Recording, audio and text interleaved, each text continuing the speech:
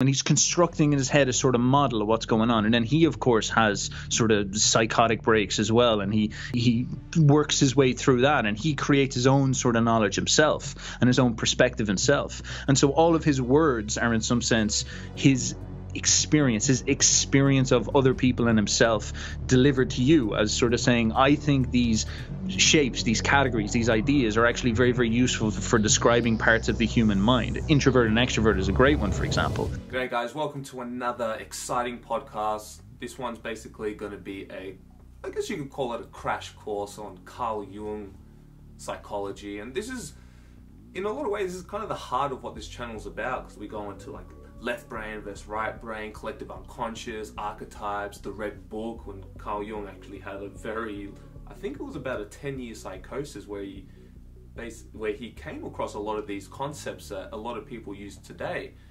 Even extrovert, introvert are two concepts that Carl Jung coined that pretty much the whole world uses, you know. Uberboyo, man, he's like, because the thing about Carl Jung, I love the guy, and he's like a pioneer in many ways, but he's also very difficult to understand, not just because he was a Swiss, but because his writing was very dry. Where Stef, or aka Uberboyo, has a very unique way of expressing his ideas, but in a very grounded way. So I think you guys are really, really going to enjoy this. So please support him. Go to his channel, subscribe, tell him that your mate Tom sent you.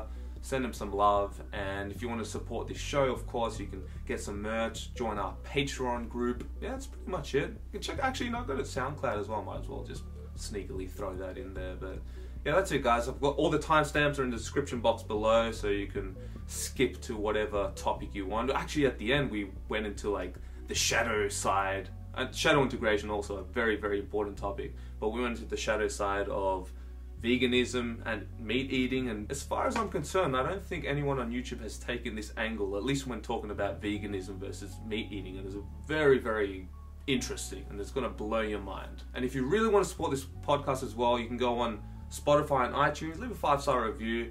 It really helps us out, because you know how YouTube is getting more and more difficult, and they're censoring more and more, and I've had a lot of issues this year which I haven't really addressed on this channel. At least not on video, and yeah, it just helps a lot. And I think that censorship is just going to get worse as time progresses, and I'm just going to get more controversial. So yeah, it's just the way it goes, right? Truth has a price, but oh well. Anyways, enjoy. Catch you later. Boom.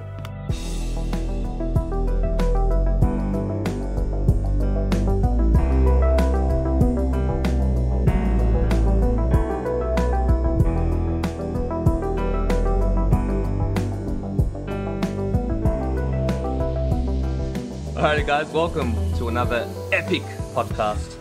We've got Uberboyo here. What's the story behind that name, actually, just before we continue? People are always asking me, do you understand? It's like I always say, it's like when you're on a date with a girl. You never want to make it like explicitly just be like, yeah, this is why I'm here. Like, it's always about mystery. It's about hiding what people know. I can't tell you what Uberboyo means. That's a secret. That's definitely not what's going on. And if you want a little bit of a serious, if you go to Cork, like it's just a very common phrase. People are like, "How are you, boyo? How's the crack, boyo? What's going on, boyo?"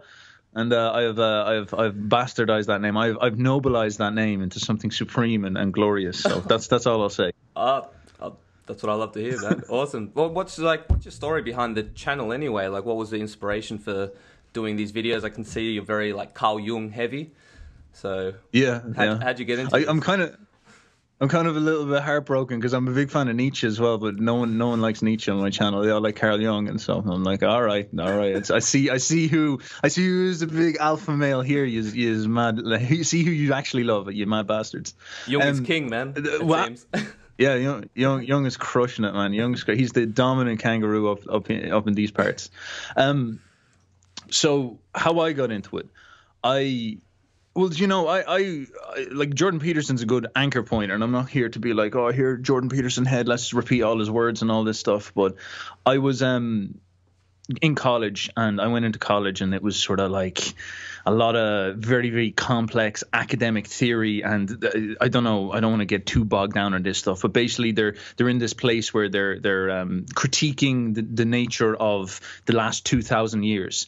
And they're talking about all the books that came before it, and like, you know, the Bible and the Western canon and all that type of stuff. And I kind of came into college and I was there studying how to break down all these things from the last 2,000 years that I had never read. You know, you're supposed to sort of have read these things, and I had never read them. Yeah. Education is a bit of a disaster these days. And so I got kind of jaded. I was kind of getting a little bit pissed off. I was taking psychedelics around about that time. I was experimenting with stuff. I was, you know, learning the typical college experience. You're going through a lot of chaos. There's like hedonism. There's lack of control of a lot of things. And meanwhile, I'm there like having this massive, the actual education I'm getting is very, very cynical, deconstruction, critical type of stuff. And so I got jaded and I just kind of dropped out, and I said, no, I just want to read these books that they're giving out about from the start. I want to know what the West is. And so I went to Plato, Socrates, and then eventually it was almost like I was climbing up a tree. I started at like Plato and Socrates, the early guys, and I climbed all the way up to Nietzsche and Jung. Basically, that was my goal. And so I dropped out and did that myself. And at that point, I found a couple of things in Jung that I found very, very interesting. So it's quite interesting. It goes alongside my psychedelic thing, because psychedelics opened my mind to a lot of this stuff, but they scared me. They hurt me. They were very damaging. And in order for me to establish myself, to prove myself to myself, I had to take a very high dose of psychedelics. And then there was this experience for me where it was like my imagination got switched on after you kind of go a bit grayscale in school. You know, you go a bit monotonous. You lose access to the more crazy artistic mind. And I'm very artistic in that sense. And so psychedelics turn that back on. And then actually a little bit after that, I got into Nietzsche and Jung proper, and I started to do some of the exercises they would talk about in it. And that actually started to switch my mind on in the same way. So if I was to explain this, and I'm going to go on a bit of a tirade, if I was to explain this with more lucidity, it was literally like I was living in grayscale, and then psychedelics switched on color mode for, you know, the way afterwards for about 6 or 7 months, you have that kind of like that afterglow color effect. mode is turned on. Yeah. Absolutely. And then doing Jung's dream, like it glows, it fades away then after a while, and you're like sort of back to normal, which is usually good. Like it's not, you're not like out of your mind for ages.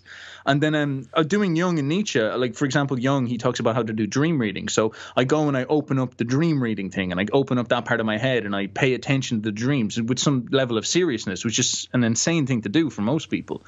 And I started to notice that feeling of color started to come back very naturally. It was like the difference between taking steroids that are really effective for like 6 months and you're like jacked, between working out really consistently for like a year and then actually starting to see yourself get jacked and your testosterone levels going up and you're feeling better. Like the color started to switch on.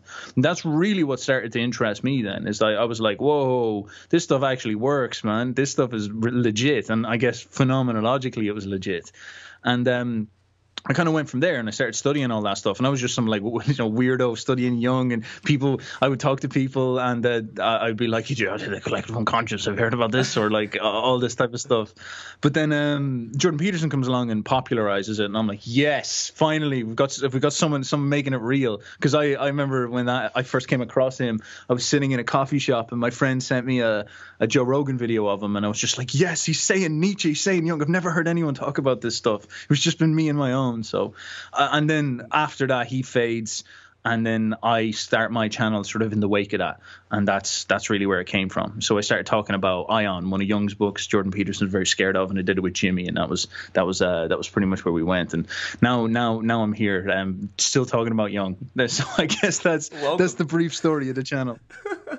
That's awesome, man. Yeah, Carl Jung is definitely, he's blew my mind, like just completely changed my perception of reality on just everything, man. Just archetypes, synchronicities. Like he coined so many of these terms that a lot of people use that don't even necessarily know who Jung is, you know? And just for those listening at home, just before we continue, who is Carl Jung and why is he so important in psychology and spirituality? Well, he's God, you're gonna get a jarring take here, because I don't think he's actually that important. He doesn't have that much prominence, but the academic spheres don't take him very, very serious. One of my friends really got into Carl Jung, and he went and tried to get like a job as a psychologist. to get into to study like advanced psychology somewhere. And he was very, very big on Jung, and he just started talking about Jung to them, and they all just looked at him like almost like sighing, like another one, you know, another fucking Jungian and all that. And I'm actually not. I think there's something to this. Like there's sort of a dark side to Jung and a bright side. And he is still relevant, though, in a way that you said, because he made such an impact that a lot of our words are actually derived from him. Introvert and extrovert, like that's crazy when you think about it. Like that comes from him, and so he's actually incredibly relevant in that sense. Archetype, really, really important word, comes from him as well. These are huge ideas that are all sourced in him. And so you kind of ask yourself, it's like, well, what the hell does he have to do? And why does modern psychology essentially spit at him? Now, Jordan Peterson has done a great job in popularizing him again, but I think it comes down to the fact that he was an empiricist. Now, forgive me for getting technical. Some people would be like, what the fuck is this guy talking about? But it's to do with, like, modern science is very much led by study. So I have to like slam the papers in front of you and be like, look, here's the data, here's all the lab test data, and here's all the numbers and all this stuff. And then we derive ideas out of the numbers on the page. Okay. And that's really, really how it works. And I know it's weird, but this is the sort of model right now. Whereas Jung was a lot more of a guy who took in, you know, 1,000, 2,000 patients in his life, and they were all schizophrenic. You know, like they're crazy bastards, and they're all seeing stuff, and they're talking like they're like on drugs and stuff like that, and they're being like, oh yeah, and I felt like Jesus and all this, and so he's sitting there and he's listening to them, and he's interacting with them, and he's constructing in his head a sort of model of what's going on. And then he, of course, has sort of psychotic breaks as well, and he works his way through that, and he creates his own sort of knowledge himself and his own perspective himself. And so all of his words are in some sense his experience of other people and himself delivered to you as sort of saying, I think these shapes, these categories, these ideas are actually very, very useful for describing parts of the human mind. Introvert and extrovert is a great one, for example. And I recommend you try use them. And this is brilliant. Like when you actually see what Jung was trying to do, it's fantastic. Of course, a lot of things have updated since him. And so there's sort of an issue is that people see the words as if it's the ideas, whereas Jung was trying to paint sort of categories over the things he was seeing inside the human mind to show you that maybe try look at this stuff this way, look at the shadow or something like that this way. But it's ultimately about what he went through, and we can kind of move on from that in some sense and use what he said to kind of get further. But the thing is that he doing this did something incredible that you don't see anymore, and he sort of validated the schizophrenic experience. He validated the psychotic experience. He validated the crazy experience. And I'll definitely talk about some science behind that later. And what I mean by that is the problem it seems to have that seems to have happened in modern psychology, or generally in the West, even in Jung's time, was we've gotten very, very intellectual, abstract, critical, voice in the head, ego, if you want, left brain, as I would say. And it's led to this sort of like stiff way of orientating ourselves. We sort of don't have a sort of access to what the ancients would have called the kind of mythic, poetic, dreamlike mind, where they would see things in a lot more colorful way, and a lot more magic and dancing way and whatnot. And again, we'll get into all this stuff, but if you want to know what like Jung's value is and maybe why he's so resonant even today, I think that's where it actually comes down to. And this is the reason why he's so rejected, is because he came up with a way to allow you to believe in the sort of dreaming, colorful imagination, even delusional mind, the fantasy mind, if you will. Whereas most of psychology is actually, think about it, like schizophrenia and all that, they're trying to get that part of your mind out of you so you can be normal. That's really what the thesis is. Oh, you're seeing things, you're fantasizing, you're having dreams, you're having weird thoughts. That's not good. You can't go to work. Here's some drugs to get that away. You know, and like it's fair enough. Some people have real struggles with that stuff, so they can take drugs and all that. But in a general sense, it's it's if you have a hammer, everything turns into a nail, and that's not what you want to do. You want to approach it a lot more like, okay, wait a second, there could be something to this, and Jung is that guy. He's like, there is something to this. There is something very interesting to this.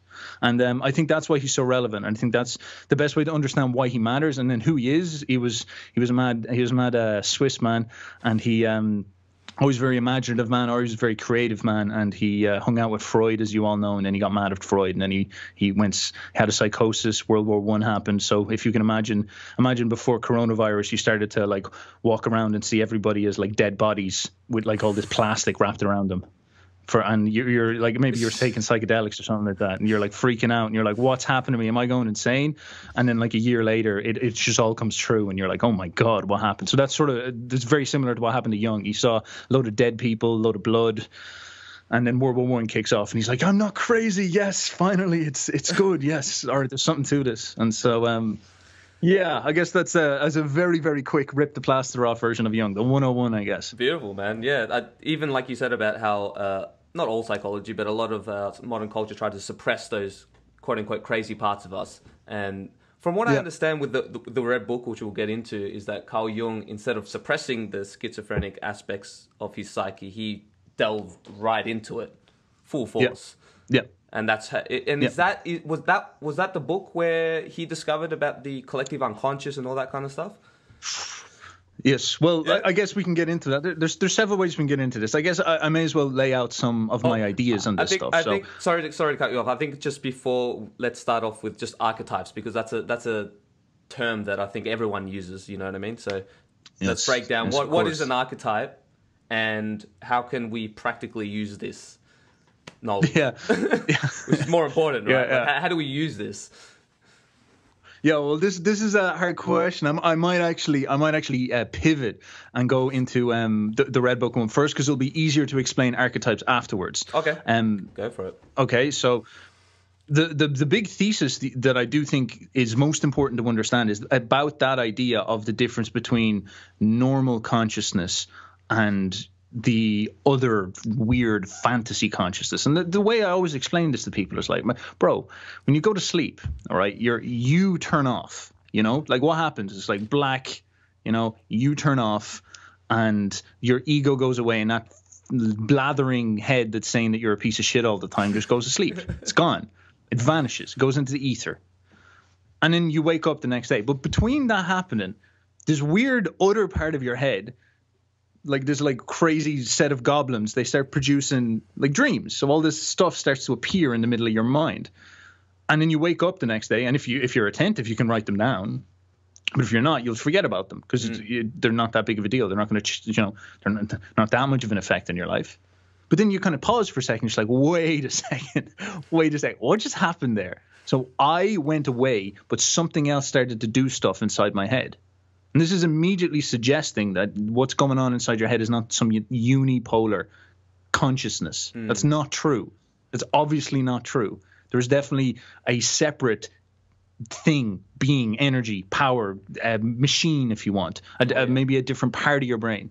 All right. And all these things are incredibly important, because what you were running around, think of Alan Watts, like you run around saying like, oh, I'm this yolk behind my eyes. Well, when that goes away at night, something else in you does something. And the dreams are not actually, they're not distortions. Like they're just not meaningless. They actually do have some loose relevancy to your life in some sense.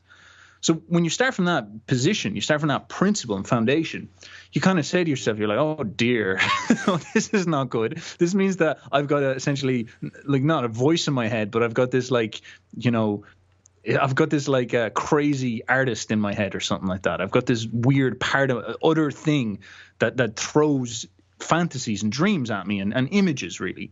Now, if you think about how you go about your normal life, it's actually quite similar to that. If you kind of just sit there and you're getting very meditative, you'll notice that there's a sort of like blah, blah, blah, blah, blah. Stef, would you go? Oh, you need a coffee. Stef, your legs itchy. Oh, Stef, blah, blah, blah, blah, blah, blah, blah, blah. And it's just chattering away. And that's the kind of thing you focus on. You walk around, you're listening to this, and it's like, yeah, I need to do that to-do list. Yeah, I need to make that plan. Oh, that person said that to me. Oh, yeah, Tom's from Australia. Yeah, I used to live there. Yeah, that's great. I wonder, does he have any kangaroos? What's going on? But then even in the other part of your head, there all of this stuff is actually kind of like flickering away, and you'll catch yourself when you daydream, for example. You're sitting on the bus and that thing kind of just goes, Okay, I'm not going to talk that much anymore. And then this weird other part comes in, and it starts to show you, like, I don't know, giant kangaroos taking over the world and all this type of stuff. Like, you start to have fantasies. You fantasize. This other part comes in. This imagination comes in. And of course, the image of the kid sitting in school, and he's sitting there and he's looking out the window, and teacher's like, pay attention. And he's like, I just can't. You're so shit. I just can't. And he looks out the window and he starts daydreaming about being a comic book writer, or he's doodling, He's been told, do the task. And he starts doodling in the side of the thing. And you think about that kid. That kid is obviously, if you're going to talk about an archetype, like, that kid is going to grow up. If you're going to make a movie about this kid, he's going to grow up to be the great comic book writer, the great movie writer. He was the guy who didn't suit school. He was the more outside the box thinker and all that type of stuff. And you can imagine that it's maybe that part of his brain just has more dominance over him. That type of vibe. And this starts to become really, really crazy, because if you look at the way memories work, well, that's exactly what happens when you are sitting there and you remember something. Well, what it is you're sort of like in normal consciousness, chattering away, and then Tom says, Stef, your hair looks bad. And then a memory shoots into my mind, like literally a movie scene shoots in my mind when, all the other kids in school were pointing at me when I was a kid, being like, bad hair guy or something like that. or I was getting, like, I was in a go to, I don't know, a barbershop and someone shaved my head by accident or something like that. So, all this stuff just shoves in, and it comes from the same place. It comes from this.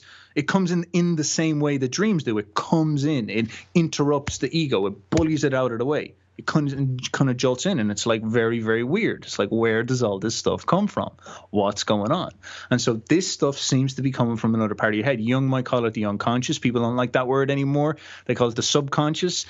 That's fine as well. There's a lot of different ways you could categorize this, but that doesn't really matter. What matters the most is that you sort of understand that you're not this one thing. Obviously, if you just think about what I'm saying, you're just not. You've got other parts to yourself.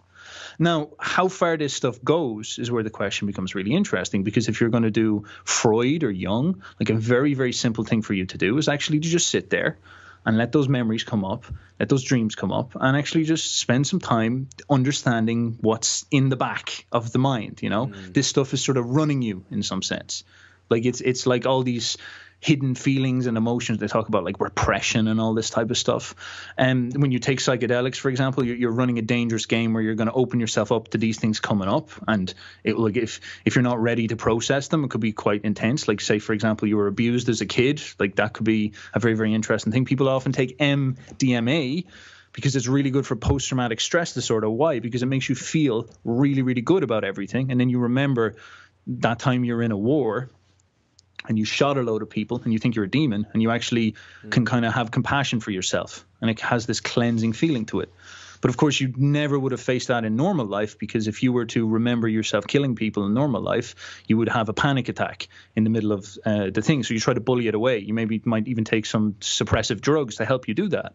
But of course, it's never going to leave you. It's like you're haunted. It's like inside that place where the dreams come from and the fantasies come from, there's like a big scary energy, a big negative charge from what you did, and you're really having trouble with that. And so you're never really going to solve this problem until you call it up. And who knows if you even can. You call it up and you face it and you digest it. Oftentimes people with PTSD, you've heard Jordan Peterson talk about this, they need to actually develop a new philosophy for the nature of the world, because they themselves became the users of violence. And that's an extremely difficult thing for most people who have a philosophy where hurting people is wrong. It's like, well, sometimes soldiers have to hurt people to make sure that society's safe. And it's like, what do you say to the soldiers? You're bad? It's like, that's not fair. This type of thing. So again, you can see what's going on. All this stuff would be somewhere else and hidden away from these guys so they can be normal. But these guys aren't normal. And that experience is not normal. And it needs to be dealt with. You take psychedelics, it comes up. You access your memories, it comes up. You take MDMA, it comes up. And it's all like that.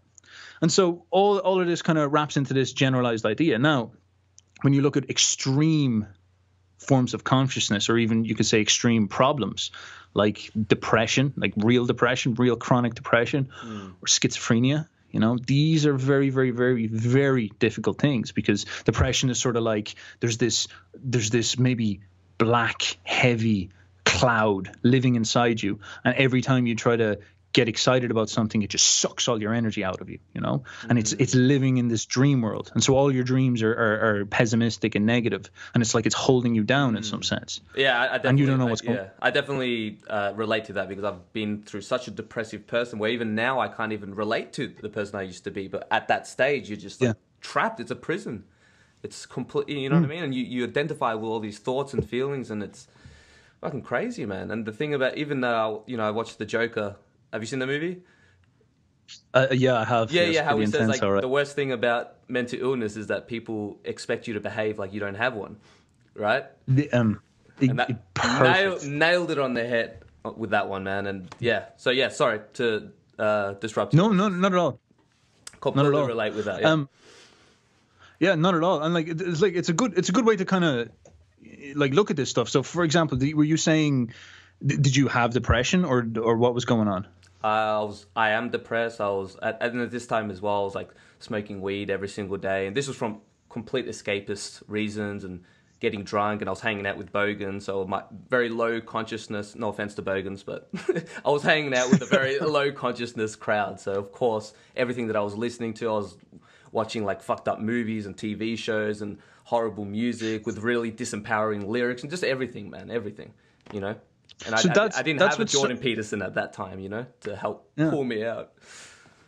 Yeah, that's what I find so interesting about this stuff, because it's almost like I'm a musician, so I kind of get frequency and stuff like that. And I know this is very new agey stuff, and I am actually very resistant against this stuff, but I think this can work. And if you think about it, like, or you've got that normal head, that normal brain, the normal way you're conducting things, where there's no problems, and you're just trying to fit in and act normal, which is fair enough. Pretty much. But then you have also, like the soldier killed someone, and he has this extremely problematic charge in the back of his head because he doesn't know what to do about that, and no one gives him good answers. Oh, everything is love. It's like, that's not a good answer. No, I fucking took someone's life with a bullet. That's not love. That's severe. Sometimes and I did actually that can make you feel even worse, like when you're in such a dark, because I've been through the horrifically brutal existential crisis, and when people just tell you like, oh, just be happy, oh, it's all one, oh, it's all connected. Even just the whole all connected, the fact that that's interpreted as a positive thing, like it isn't positive or negative, but when you really connect with the collective unconscious and all the, not just all the good, but all the evil as well, you know what I mean? That's why when I say we're all one, I don't say it with a smile. It's just, yeah, we're all it's all connected, you know. Yeah, it's a lot scarier of a statement to me now. Yes, and that's a really I actually definitely want to touch on that point, because that's an excellent thing to talk about. Absolutely. So you have this soldier, and he's like, after doing something terrible, and it's all this charge, and then people around him, all the normal people, they seem like they're actually not aware of what reality is, and so you feel alone, you feel weird and all that. And then with something like depression, like God knows, there's depression's like a very, very poorly understood thing. Well, it's better than it used to be, but one really consistent thing with it, for example, is there's often some type of childhood trauma, or usually when there's childhood trauma, you're probably going to manifest some type of depression later. Childhood trauma can be quite interesting. It can be maybe a divorce from your parents or abuse or something like that. So you can imagine the same thing, like you're a little kid and your fucking uncle does something really intense to you, or your parents break up and suddenly your reality falls apart, existential crisis. Suddenly everything's not healthy. All the normal kids with two parents, you're not one of those. And so it all goes into your mind. And I was literally talking to a dude yesterday who his mom used to come in and shout at him all the time. And it was so scary for him that he actually learned to sort of just bottle it up. And he said that there was a period in his life when he was really depressed where he just felt like a robot. He felt like he had no emotions. He felt empty. Now, that's so interesting when you think about it, because it's like your normal kid can sort of like feel and you're fine and all that, but then all this terror comes, the scary mum comes in, or the divorce comes in, or with the soldier, like the bullets come in, the danger comes in, and you shove all that stuff in the back room. It's like, I can't have any emotions right now because I'm in a dangerous situation, and I just need to be calm or something like that. Yeah, God knows why you do it. You shove it all in the back. It goes into the dream world, and then you lock it up. It's like, you can imagine, it's like Narnia, you know, and you shove it all in the wardrobe, and then you just wrap a load of chains around that. And then you walk around your life and you feel empty. And inside that wardrobe is this really heavy, scary, intense energy, all that negative feelings that you had. And so it's so weird how this works then, because you're walking around, you have pretty much nothing going on. You're sort of zapped. You're empty. You're sort of like a ghost walking through life. I hear stuff like this quite a lot. But then in the back of your mind, there's this like rumbling wardrobe with all this energy inside of it. This energy is heavy, and you are still like, that's still a part of you. And so it makes this other part, the normal part of you, attracted to that vibe. And so you notice quite a lot with people who are depressed, they would have specifically what you're talking about. You know, they'd listen to the music that has that level, a lot of dissonant sounds and all that type of stuff. And I actually love that stuff. Like, I really get into that. It's really, I can really wrap myself up in that feeling, you know, really get lost in heavy, dark thoughts and all this type of stuff. I'm a metalhead too, so I completely understand, even now. But yeah. But I'm a little bit careful of like the lyrics, because there are just some that just goes way too far. Yeah, well, see, that's it. And then when you listen to stuff like the lyrics and all that's the kind of thing, is that there's a reason why they're there, because they're heavy, they're dark, they're scary ideas. You know, if the soldier allowed his post-traumatic stress, he literally allowed that feeling of being a murderer to speak, imagine the song he'd make. Imagine the background music it would have. It'd be fucking, like, it'd be the most metal shit ever. Yeah, exactly. Yeah, and you're like, break their bones, take their life. Like, it'll be really intense and all that. And so it's almost like this Narnia, this box. It has a sort of like energy inside your head, and it's drawing you. It's controlling your life. It's like some type of destiny. You know, it's sitting inside you like this shaking thing, and you think you're fine. You're normal. You're free. This isn't affecting you at all. You think, oh, it was just a divorce. Oh, it was just, my mum just shouted at me. It's not like it really did that big of a deal, you know. I'm just depressed now because reality, society shit. And so you're there, you're kind of broken, and there's this thing vibrating inside of you. And in some sense, you want to talk about an archetype, like, this is very common for a lot of people.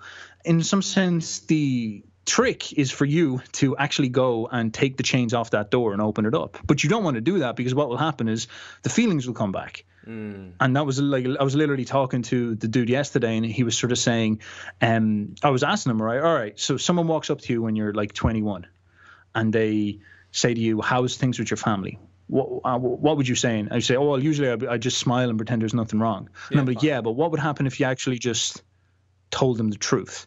And then he said, as he was thinking about that, he could feel a welling up in his throat, you know? And it was sort of like interesting. It's like, wait a second. So is this what's in Narnia? Is this what's coming up? Are you a little bit hurt still about what went on? And maybe you've developed this way of being that's not like this at all. You know, it's sort of like normal, calm, emotionally stable. But emotionally stable isn't, absent of emotions is not necessarily emotionally stable. That's a different thing. And so you want to talk about archetypal experiences. This could be framed as what Jung was indicating as the shadow experience. A lot of us get stung by life. A lot of us do bad things. A lot of us have bad things happen to us. We reject it and stuff it away in the wardrobe. And in many senses, facing the shadow is often what we need to do. We need to kind of go into that stuff, dig back into it, and feel it again and get back into it again, you know? And so it's a way that you could understand this. And I think this is a really, really important foundation to understanding all this stuff. If you want to talk about the Red Book, that's sort of what happened to Jung. Perhaps he had a lot of bullshit in his head that he hadn't worked through. And he stuffed it away in his Narnia. And of course, there's more to this with Jung, because Jung, of course, was very, very interested in history and these big ideas. And that can kind of seem like a dry academic thing, but it's also there as well. You know, like, what's going on in the world, in society, is not separate from you. It's almost like Narnia. When you first open the door, you have to face the time you killed that person, or the time your mum shouted at you, or the time your parents divorced. That's the first level. But if you keep going, you come in contact with,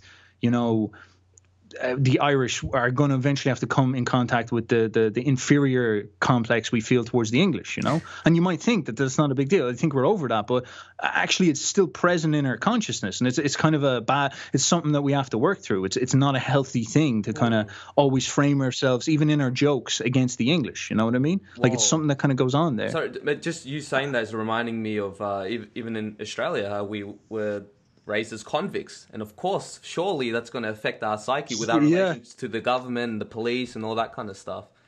So yeah, it's, Yeah, man, that's mind actually blowing. that's super interesting. Yeah, I never thought about that. Yeah, you're a nation of bandits and all that. Yeah, and I I get. tell you what's actually crazy. Sorry to something interesting is that we had a vote whether or not we wanted to be dependent or independent from the Queen, and most people voted no. We want to keep serving the Queen. So people are already kind of like self-regulating in that sense. So I find really interesting. Yeah, it's a very, very interesting thing, and in some sense, like I always recommend. I know the Red Book and Jung's really crazy theories. They're really romantic and all that. Yeah, it's good, but you don't really need that stuff till much later. You know, it's better if you kind of start with this more personal stuff. That's what he recommended anyway. Okay. And there will be the odd person, but it's almost certainly not you. But it will be the odd person who maybe gets these big ideas immediately, and they're just sort of, they have to give up their personality to it. But you don't want to be that person. That's a hard person to be. But that's sort of it. So you go and you face the shadow, you bring up that intensity, and then you look in, and you open up the Narnia thing, and you bring up all that intensity. It's like, so you open up the doors of the wardrobe of where the dreams come from, and out comes a big monster. The time you killed someone, the time the shock happened, all this type of stuff. And you're like, and you start weeping and crying. And suddenly you go from being an adult who's hard and normal, and you're a weeping child again. Exactly where it happened. You're a weeping child saying to yourself, I don't know what's happening to me. Why is this all happening to me? What's going on? I'm confused. And that's exactly where you are. Now, a lot of people want this experience. It's the feeling of, it's freeing to kind of get that stuff off, but they use psychedelics in order to open that door, and it can open. Just bear in mind that if you've got a lot of stuff in there, you're literally saying, I'm going to take drugs so I can face monsters. And it's like, wow, dude, like that's chaos. It can work. It really can work, but just know what you're doing, you know? Jung would suggest more naturalistic approaches. Yeah, even right now, I'll completely, like when people ask me, oh, should I do I don't even recommend psychedelics anymore because I've gotten stung. And yes, I recovered, and yes, it was a positive experience for me, but it would be irresponsible for me to project my own experience, because I know that not everyone has a happy ending with this kind of stuff. You know what I mean? And it's going to be much less likely for you to do these practical, sustainable things and not have a psychotic breakdown. You know what I mean? Because psychedelics are freaking, like you said, it opens up the door, and it's freaking intense, man. It can be really intense. Yeah, and that's really the thing to think about. And I think if you have a good grounding in what we could call sort of non-linear approaches towards psychology, it can really help you with something like psychedelics. You can sort of say to yourself, oh, fuck, this is some dark energy coming up, and maybe I can start drawing it for a while or something like that. And then, as I said, MDMA can be a really, really useful thing. For example, if you know what you're doing, processing emotions. These things all do sort of have relevancy, and it's something you could sort of consider in your toolbox of mental work, whatever you're doing. But again, the sort of story is like, you asked about an archetype, and I assume that Jung was painting this idea of the shadow to represent this thing. It's like inside the wardrobe that you've chained up, there's a fucking monster, and you're gonna have to face it if you want to fix yourself. If you want to change your life, you're gonna have to face it at some point. You can't escape that. And if you don't, it will do this weird thing where it will tune you into all this heavy energy. It's almost like it's sucking you towards it. It has incredible power, and it will change your personality towards that. If you want to change yourself, go towards that thing. And then what he says, in his opinion, and what he experienced, because he faced his own shadow, he opened his Narnia, he felt that it all hit him, right? And then behind that, you go actually like, so the clouds come out, the monster comes out, you feel like a child, and then the story ends. You overcome the shadow, or you integrate the shadow a little bit, or something like that. And then, like, you know, the music dies down, the dust settles, and you're just sitting there, and all the energy is gone, the shadow's gone. You finally accepted, I took someone's life. Life is a very, very tragic place. I finally accepted. I was scared. That's what was wrong. I was actually scared. I was scared of my mom. That's what it was. And then everything goes quiet, and you look at the wardrobe, and you see that, okay, it wasn't just a wardrobe. There's actually like a door behind it, and there's this like imaginative world, Narnia, you know. And maybe that imaginative world, that place you can go, where the dreams come from, like maybe you can actually go and actually interact with it, like build a relationship with it, you know.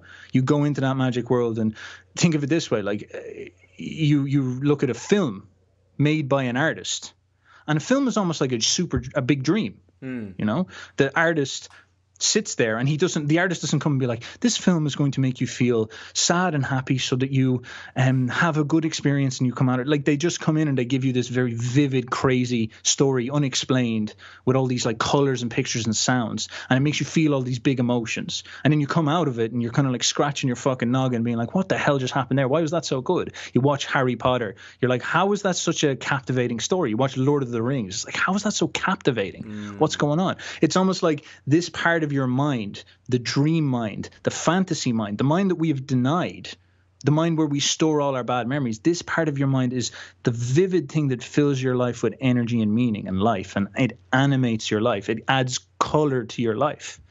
And maybe this is what Jung was trying to talk about when he talks about the quote unquote the anima, you know, when he talks about that archetype, right?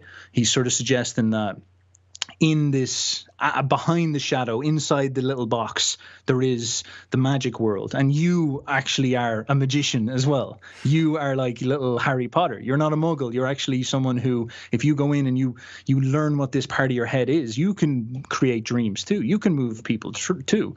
And again, a very, very practical sense, you know, any writer should definitely take this stuff somewhat serious, explore it in some way, and try to go into this part of their head. A lot of writers talk to me and they're like, tell me how to make a hero's journey story. I'm like, no, you're doing it wrong, man. No. Which archetypes do I put in? No, you're doing it wrong, buddy. You want to get into the part of your mind that produces archetypes. You want to get into the part of your mind that produces all this crap. You don't want to have an abstract technical experience of this. You're not going to read a listicle that's going to make you a good writer. You want to get into the part of your head that has created Shakespeare, that's created Goethe, that's created Hollywood films, that's created all that stuff. That's the place where you want to go. That's the thing that will generate new stuff. Even in terms of just being a social person with a personality, like, you'll notice that one of the most captivating things to be around is someone with a sharp imagination and wit. They're usually the funny people, that they're very free and they can talk free.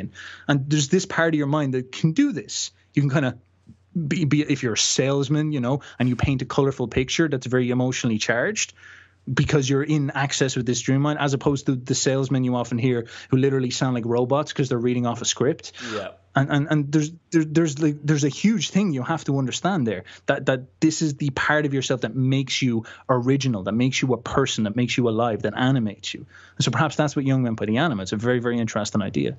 And then the last archetype he proposes, and we'll talk about maybe archetypes in another way, is that, you know, the owner of Narnia, the king of Narnia, is this thing called the self. It's almost like big God or something like that. But maybe we can talk about that a bit later. But as long as you see that pattern, that's quite important. And what seems to have happened with Jung is, with the Red Book, he had all this anxiety about being, you know, cool scientist. People are going to call me a quack. People are going to call me a weirdo, right? And that's actually quite a traumatic thing, because he's dedicating his whole life to be, you know, respectable. Yeah, of course. And he's like, oh, but people, if I tell them what I actually think, like, people are going to think I'm a fucking insane bastard. And he shoves what he actually thinks. He shoves what he actually thinks. He shoves his experience into Narnia.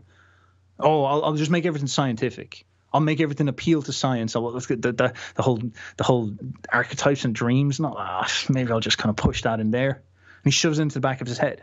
And he does this perhaps his whole life to impress Freud, his fake daddy or something like that. And he shoves it all back in, and then it starts to build up charge.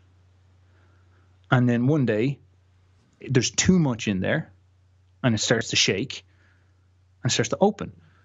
And then Jung's sitting there, and in the middle of the day, he just hears a voice in his head.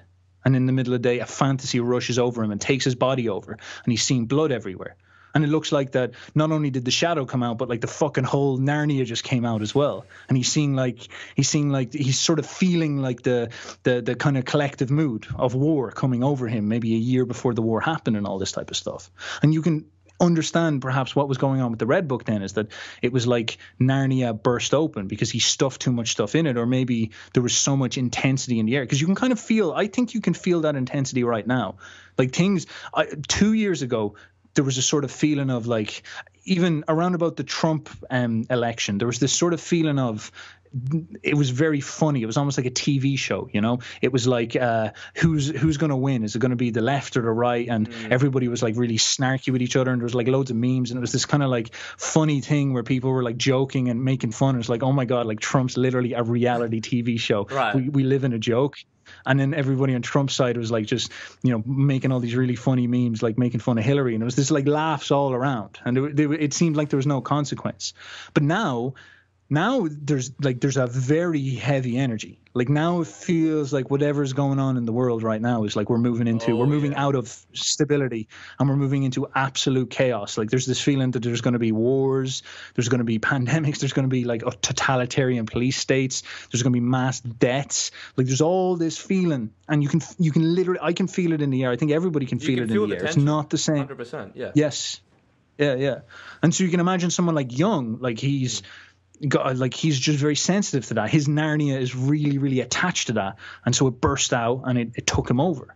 And he has a lot of questions to ask about this. Now, again, you asked to be practical, so the reason why I'm presenting all this personal stuff is because for most people, that's all you need to do. But for Carl, he got a feeling of the collective, the big stuff, it's not good stuff. Like he thought he was going insane, man. He was having visions in the middle of the day of people dying. That's what people get diagnosed with schizophrenia. That's if Jung told a psychiatrist nowadays, he'd probably get drugged, you know. And that's kind of like, what does that mean? And so Jung comes with this idea of like, maybe there's more to this stuff than we think. You know, maybe the schizophrenics' delusions are not actually as out of touch as you think. Now, look, huge disclaimer here. A lot of people have schizophrenia. It is a really debilitating thing. And this idea of, you know, like what you're seeing is real is definitely not true. There can be like malfunctions and everything. It's important to keep in mind. But the part of our mind that generates dreams is attached to that part of our mind that makes someone schizophrenic. And you can't separate them out. And it's a very, very scary and difficult idea. And then something like psychedelics, well, they stimulate that part of your head as well. They open that part of your head as well. And you've got all these questions about this. Like, what do you do about this? How serious do you take this? Where do you go with this, you know? So I guess that's a sort of general story I'd like to tell. We can definitely talk about archetypes and stuff now if you wish. They're the three big Jungian archetypes, the shadow, the anima, the self. But archetypes can mean a lot more if you want to talk about that stuff. Like magician, lover, king. Like these sort of popular archetypes. Yeah, we'll go into that because you, as well, like you're talking about like when people should face their shadow, right? And it's about feeling your emotion, letting it come up. But how do you sustainably go towards this? Like, do you just journal? Do you like? That's pretty much it. Well, it is actually simpler than you. It is actually simpler than you think. It is much simpler than you think. But it is there's a kind of a technique to it because I haven't talked about this much, but I'm big on the left brain and the right brain. I think Jung noticed all this stuff very empirically, as I said at the start, and painted all these pictures for us. But he didn't have any neuroscience to back him up. And so he's seen as a quack. And look, fair enough. You like critique him all you want. I think Jung takes the pressure. I think destroy him. I think there's a lot of things that are very, very up there that you don't have to join the Jung cult and be like synchronicity all the time. You don't have to. You know, he's got some good stuff that actually works. Listen to Jordan Peterson. Jordan Peterson is a very, very well-founded man in the science, and he appreciates certain parts of Jung. He does not talk too much about synchronicity. He does not talk about some of the wacky things because he knows that it's not stable. But with Jung, like modern neuroscience has actually backed up certain ideas. This thing I'm talking about, the fantasy mind and the normal mind, like it's very, very, very complex, but in a simple sense, it does seem to be very close to this idea of we have a split hemisphere. And I know you're kind of like, is that meme about like logical left brain and artistic right brain? And it's actually, yes, it is that meme. Now, it's a bit more complex than that. I recommend people look up Ian McGilchrist. But basically, your left brain is almost like the doer, the day-to-day normal doer, the guy who puts things together, you know, who organizes lists. He's the sort of practical accountant. He's like the secretary of your mind. That's actually the best way to think about it. And this is the thing that you let lead your head. And this is the voice in your head as well. That's the really weird thing. This is your Broca's area usually is on your left. That's your voice, your inner voice. It's the one that talks. When people get their left brain damaged, I think that's what it is. Yeah, when they get the left brain damaged, they can't make out words. People move from talking in meaning to it's just sounds. The right brain is like the artist, so it appreciates the sound. So language turns from like this to like it's like almost like the part of your mind that can detect accents and intonation is turned on, but the other part that can detect meaning isn't. So that says a lot. And then obviously the voice inside your head, but you notice that. Like you talk to someone with anxiety, one of the main things they want you to do for them is to help them turn off the voice in their head, help them stop the voice in their head hurting them. And this is what you start to realize. There's an as Jung said, there's another part of your mind. Narnia might be letting you have access to this right brain. This right brain doesn't necessarily have a voice, like how we understand it anyway. It's not the part talking. It's another part of your head. There's so many weird things where when people get brain injuries and they're walking around and they get a brain injury and I think they cut the middle. So you've got this thing in the middle that links the two. You cut the middle, the corpus callosum. Yeah. And what will happen is when you get up in the morning and to get dressed and you reach out with your hand, your right hand, one half of your brain reaches out and grabs some clothes. The other hand will come and take it off and put it down and get another one. Yeah, man. Yeah, man. And then another. Yeah, Holy yeah. Shit. Yeah, that's legit what happens. And then there's other instances where you're going to pick up a snack bar or some food, and you go over and you pick up like a snack bar, and then the other hand comes and says, "Get away," and you have to really think about that. Like really think about that.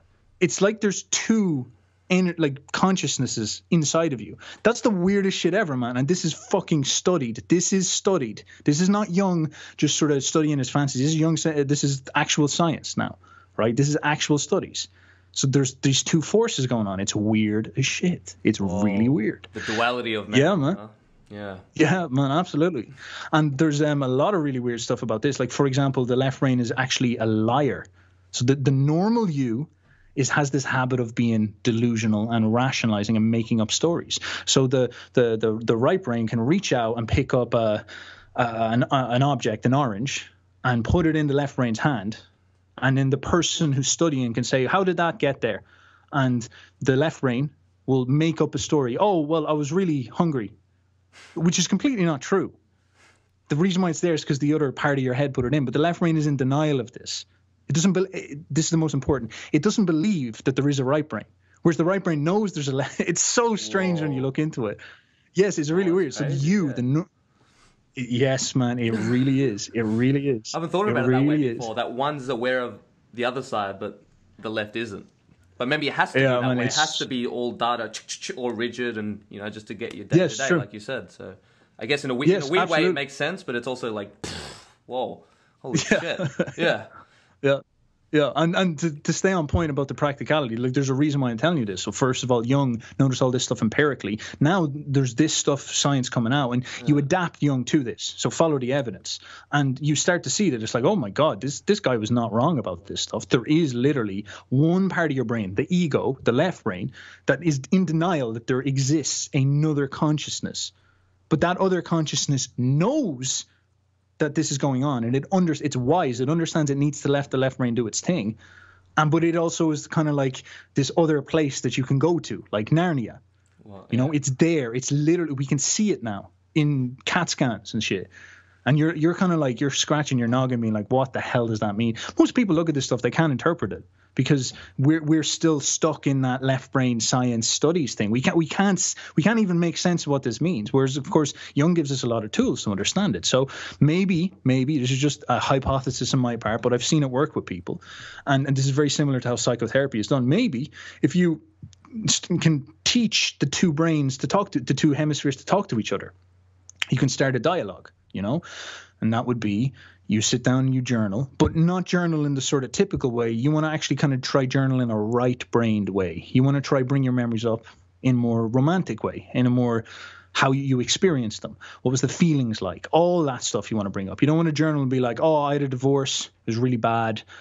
No one liked me. Anyway, I went to school. Like that's very bullet point to the thing, you're not really getting into anything there. So whereas if you go into a give more an example of this. So when you're journaling, you want this stuff to come up. Are you like consciously like, oh, you know what, I want to bring up this from my childhood, or is it just you just look at a blank page and whatever comes up, and then you start from there? So that's another really good question. It's another really good question. It's really, really hard to make sense of this. Your left brain is linear. And so when we talk about time and memories, the way that it processes things is serial, linear. It goes chronological. Yeah. So I was born, and then I went 5, and then I was 10, 15, and then that's when the divorce happened, very, very bad. 20, went to college, blah, blah, blah. Now, here I am now, straight line. Yeah. And that's how it thinks. Okay. Now the right brain is quantum, if you want, and it's associated. Think of how things work. You know, like think of how you smoke weed. What happens is you're like, oh my God, microphone, rock star, Jesus Christ superstar, nature of the universe, and it's like really, really radical, crazy associations. That's my right. Whereas if I'm, yeah, exactly. So you're probably really in touch with this. So I would look at microphone, and be like, microphone. Button, turn it on, cost me this much money, procedural thing, left brain talking, linear. Why am I here? Why am I talking about a microphone? What's going on?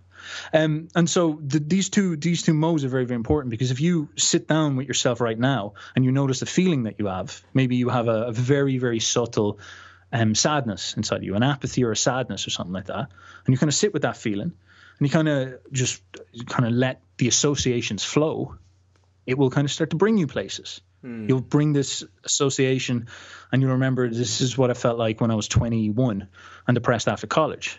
And during that time, when I was depressed, I was really angry at my dad. And that reminds me of the time my dad punched me because I was laughing at him, which reminds me of when I was in school, because that's when it started to go wrong. And you see him kind of like just floating around in a weird thing. And it's the interesting thing, like through this moment, every object can be an infinity. You have access to incredible vistas of yourself right here, right now. And this is perhaps the most, it's kind of a weird way to do it, and people kind of get annoyed about this stuff, but it is a way that you can think about it in a practical sense. Like you can actually just sit there with the blank page and turn on, like, get into this part of your head.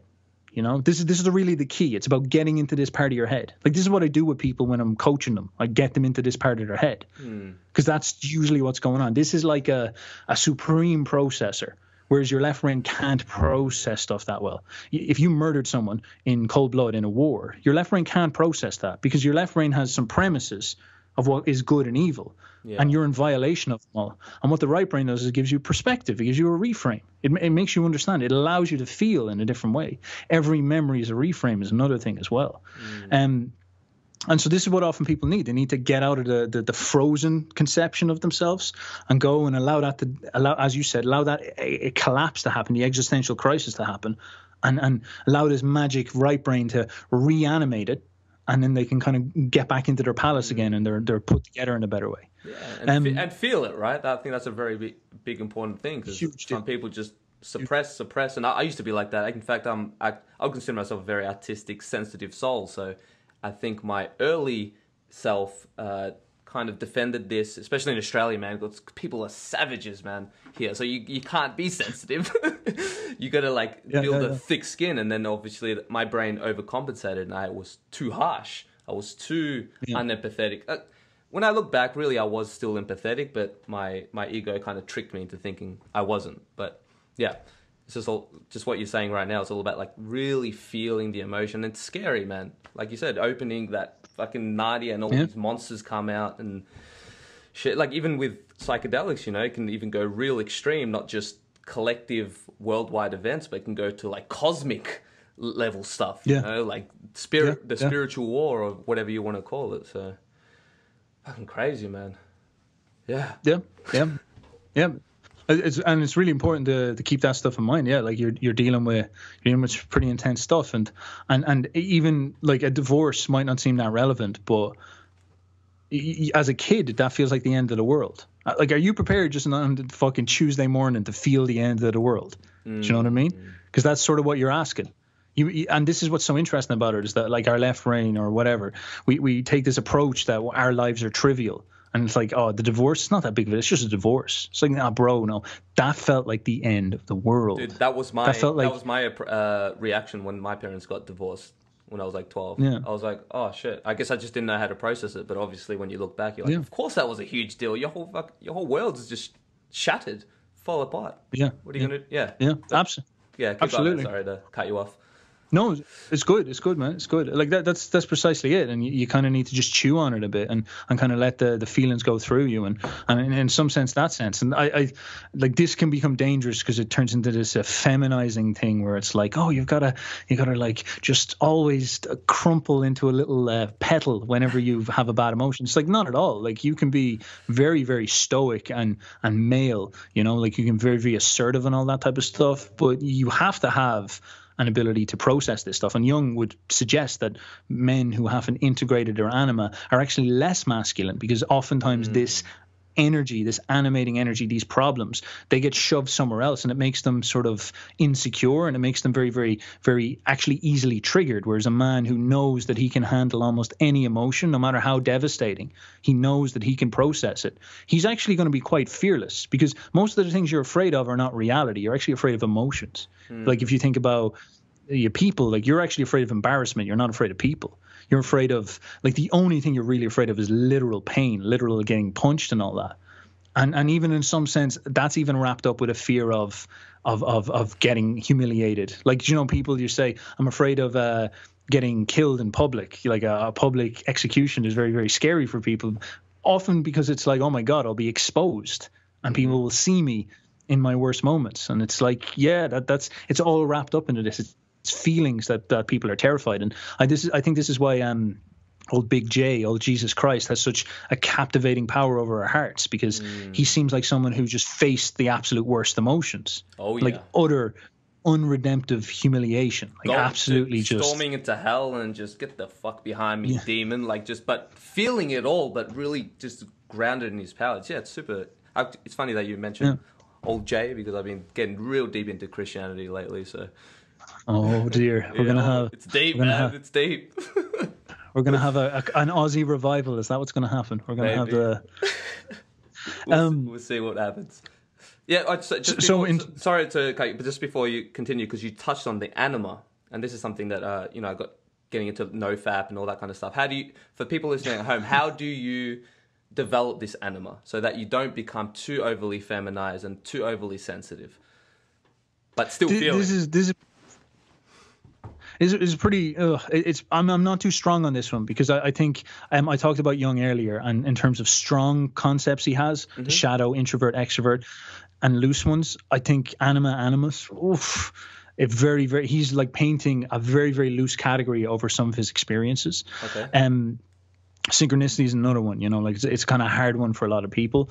And I don't like prattling on about stuff that I'm not too sure of. So my understanding of the anima, and this is really my take, by the way, like a lot of what you just got here was my take. This is my spin on this type of stuff.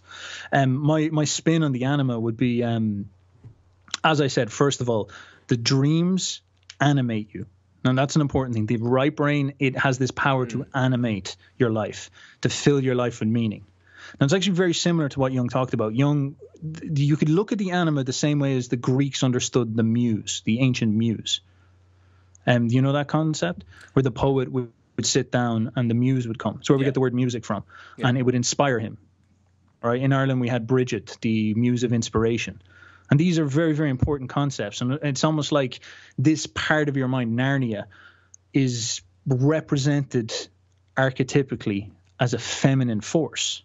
Maybe the right brain is archetypally represented to us as a feminine force.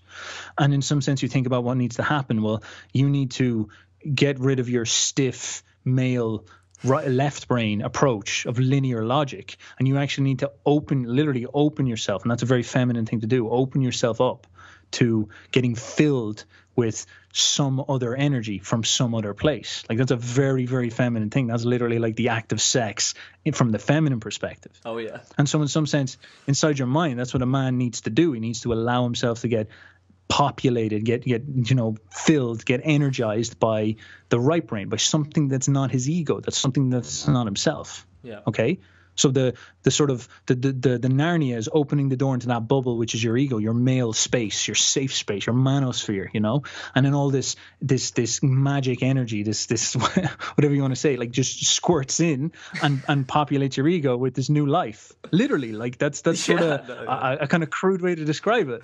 And you kind of think about that, and you're like, oh my Jesus Christ, Jung, what the hell, man? Are you trying to turn me gay or something like that? Like, what's going on? But I guess this is what it is, and poets and you know all this type of thing, they need to have that ability to do this type of stuff. They need to be able to allow something else to do it. And you talk to any artist, I've felt this too. It doesn't feel like you're making art. It feels like you're letting something talk through you. Oh, 100%. You know? Yeah, definitely. Yeah, actually, the Hermetists have a interesting approach on masculine and femininity. They describe basically masculinity is the seed of creation, and the femininity generates that reality, and it just feeds together in that way. But yeah, it just reminded me of what you said. Yeah. Sorry, go on. No, absolutely. And like I think that's the Hermeticists are actually pretty cool stuff to oscillate alongside this stuff, especially if you ground a lot of this stuff in science. Yeah. As I said, the left brain and right brain, if you could gender those two brains, yeah, you do kind of get this approach of like the right brain is sort of like some type of feminine force that you have to, or maybe you have to effeminize the left brain or something like that. It's a very confusing thing. Like, what do? Do you turn the left brain from being a stiff man who's in control, and you actually make the left brain understand that you're actually a little bitch that has to, well, okay, that's crude, but you're like, you know, you're keep going. You must submit to the will of the right brain, and the right brain's the real man around here. Whereas I guess you could say the uninitiated sees the left brain, the ego, as the man, the controller, the leader. And the right brain is all this world of feminine feelings of no consequence. Whereas if you can invert that and make and if you could invert that a little bit and make the left brain understand that it's actually submissive, it's actually the servant, it's actually the feminine wife to this powerful, imaginative, conscious right brain, like a sort of magic wizard or something like that, is actually the leader, and he just doesn't. He's an introverted, leading, imaginative, powerful man, energy maybe, something like that. Like these are kind of cool ways you can play with this type of stuff, and this is sort of what I'd encourage people to do is look at this stuff and try play with it and try to understand it and try map what Jung is saying on top of it. I feel a lot of what goes wrong with this is that the anima turns into get in touch with your feminine side, and that turns actually into a very, very poor way of relating with people's emotions. And this is probably one of the most negative things I see in most people is the conception that submissive attitudes towards your own feelings, the emasculization of your feelings is ideally correct. That's getting in touch with your feminine. So, for example, a man gets angry because people push him around, and he's always self-sacrificing and all that type of stuff, and he justifies it in his mind because it's getting in touch with the feminine. It may be Christian, often you hear that as well, or it's just good and right and all this type of stuff. And this is actually like very destructive, because on some level your emotions, your animating emotions, your anima itself perhaps, they're not there they're not demons. They're actually there for a reason. You're getting angry because people are pushing you around. You should start to assert yourself. You should start to draw lines in the sand. Yeah. You should start to push back. These type of things. And that's often the case. And that's a very, very important thing to keep in mind. So again, this is why it's a little bit of a dangerous one.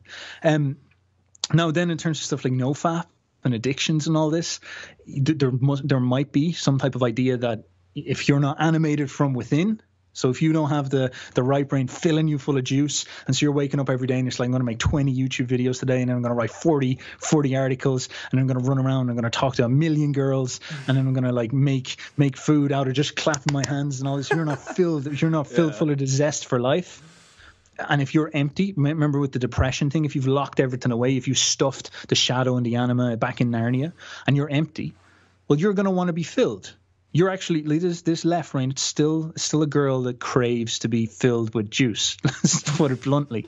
And so what you're going to do is you're going to, instead of drawing energy from within, instead of drawing animating power from within, you're going to draw animating power from without. So you're going to go to Pornhub, and you're going to look at all these people getting primal, and you're going to draw energy from that, and it's going to make you feel excited. And and it'll go away. And then you feel depressed again because you're going back to your normal state. Your inanimate dead state, your left brain state.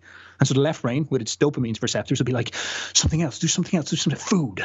Okay, you eat the food, eat the food, and you feel animated because you're full of food. And then that goes away.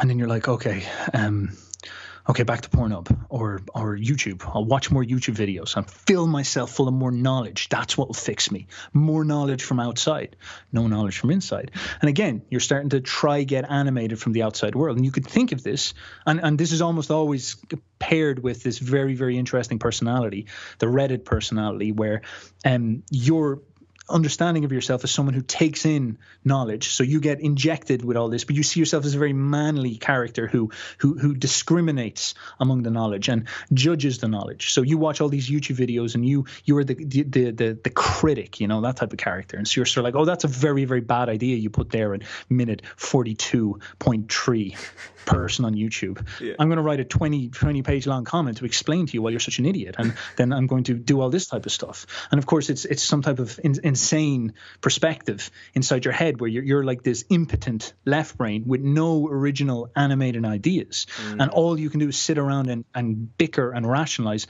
like a woman, like the negative view we have of a woman. All you can do is sit and bicker and rationalize at all this stuff that you're consuming. So you're just getting filled by all this stuff from the outside world, and all you can do is just be like, oh, you're not good enough. Oh, I hate you. Oh, I'm so mad. Oh, you're so disgusting. You're so pathetic. I'm supreme. I know what's going on. Maybe this could be anima possession, as Jung understood it. Maybe this could be why these guys, they get attracted to, people with the same bad energy. So again, and that type of thing, like depressed energy usually attracts depressed energy. And so you hang around people who get your vibe. And then you all sit around, you're all these critics about the world or on Reddit or something like that. And then there's this big conglomerate. It's like the group forms this like gravitas to it. And it's very heavy and dark and that cynical, critical attitude and all that. Maybe that's anima possession. Maybe it is. It's a very, very loose concept, very, very difficult one, but it's a kind of cool way to clash it up against what I believe we know about the brain so far. Very interesting take, man. Yeah, definitely. And you hit the nail on the head when I think you should get your power within. You know what I mean? People constantly always look, and I'm guilty of this, man. I have a very addictive personality. I've got to constantly, work on that part. I'm the same, dude. So it's just how it is. My left brain can talk about this as much as I want, but I still have addictive personality shit. Like, so annoying. I wish I could talk about it till it fixed me, but it doesn't. So. And with shadow integration, so obviously, this is a quote that I've used for many years. Well, I stole it from Carl Jung. Beware of unearned wisdom. And he was regarding psychedelics, opening the doors too much. So outside of psychedelics, is there an approach to shadow integration where it can be too dangerous, or maybe you're moving too quick where it can have a similar effect of that opening too much? You know what I mean? Yeah. Well, I kind of skip steps a bit, like, and I believe Jung recommended this as well. I remember Jimmy saying that this is the way it should be done. Like the main, and even the science as I understand it, the main thing I think most people should do is focusing on switching on the bridge between the left brain and the right brain. And for example, a method like learning how to explore your emotions in that sort of associative way is actually one really simple method. And there's a litany of different others. When someone sits down with this urge to write a story or a play, like that's that part of themselves switching into gear. And that's it. And it's like it's this part of themselves just demanding that this happens now. Like I need to process something complex. And so this is what's going on. And so in terms of something like shadow integration, like in some sense the right brain is the processor, is the integrator. And all you really need to do is build a relationship with that. So you can maybe look at that as like integrating the anima, skipping the step or something like that. Maybe you don't need to spend years facing the shadows, although I think the shadow is almost always what you're going to come across first. So if you're kind of sitting there and you're kind of thinking to yourself, what the fuck do I do? Well, if you're possessed by some big, heavy negative energy, as most people are today, sit down there and say to yourself, could I process this negative energy from a sort of right brain perspective? And I think that would be the most down-to-earth, reasonable way to do it. Now, of course, you can try this cool stuff like dreams. Dreams are the associative mind par excellence in its form. It's really, really good at this type of thinking. And so switch into that as well. And yeah, I'd recommend you try all that. I think it is actually quite simple. Well, for myself, I find that just even expressing myself through art, whether it's music, filmmaking, whatever, that definitely helps a lot because it gets that stuff out of your soul. You know what I mean? Instead of just suppressing it. Yeah. And and I think a lot of people. Pardon? Go ahead. Give me 1 second. There's someone at the door. I'll bounce. I'll be back in a sec. Go for it. How are you, brother? Yeah, I'm good. Just chilling. Hello. What are you doing? Nice. No, rocking around, running around in a panic. Sorry about that, sir. Thank you. Oh, good, man. So where were we? Where should we pick up? What was going on? All right, so we're talking about animus, but shadow integration and how if there's any dangerous ways, if you can, dangerous. Dangerous ways of shadow integration. Because I was actually watching your mate Jimmy talking about how the shadow in its totality is almost like too much. Like we can't expect to integrate the whole shadow. You know what I mean? Like the whole world. Like, is it a case of just chasing your tail, or is there an actual place where you can integrate your whole shadow?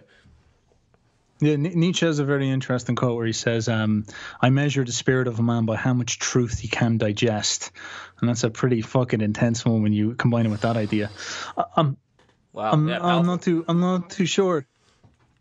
Yeah, it's a scary one. I'm not too sure. I'm not too sure if there's a dangerous way you can go about it. Like, I assume if you kind of sit down with yourself and say, I'm going to take on all the sins of the world, you're going to have to take on equal amounts of responsibility. You're probably going to have to hit Christ level. And what happens with Christ? Well, of course, you can imagine Christ as someone says, right, I'll take all the shadow. All right, go on, give me the shadow there, lads. And so he takes the entirety of the shadow on his shoulders. And what happens is it kills him. It actually just destroys him and murders him, literally. Yeah.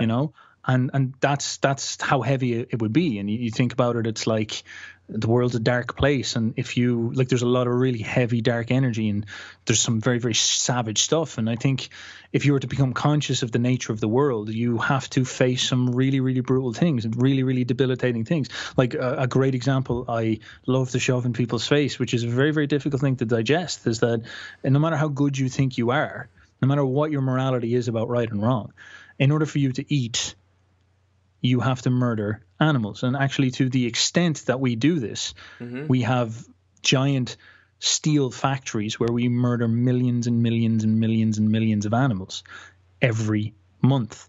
And that's like pulling the skirt up on the nature of our society, the nature of life, even, in that it's not a nice thing where everybody comes out a winner. It's actually my vitality is at the expense of these other beings. And the only reason that I allow myself to do that is because I've got a conception in my mind that these beings are lower than me. They're beneath me. And so that's just one example. You can actually kind of sit with that.